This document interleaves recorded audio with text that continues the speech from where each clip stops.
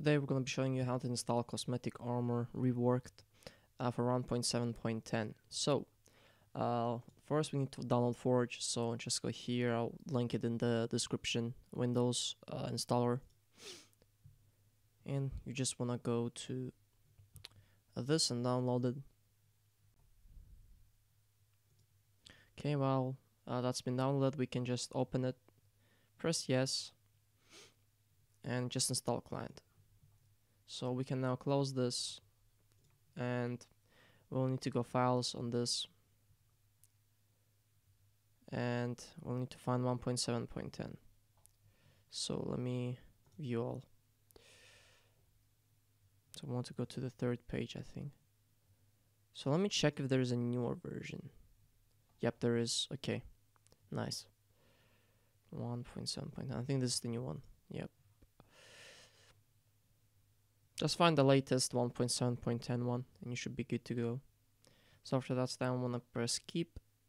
I'm gonna do this, put it on the here, and we wanna go %updata %enter Minecraft, and here you should create a mods folder. So just make a new folder, name it mods, enter. We just joined it. Yep, here, and you just wanna pop this inside so you can see it's in.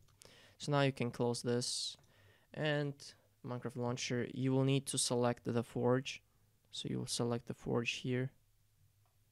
So I have Optifine as well, so I just want to press that, and we can be good to go now. Okay, so if we go to a new world, let me just delete these real quick. So let's create a new one, creative.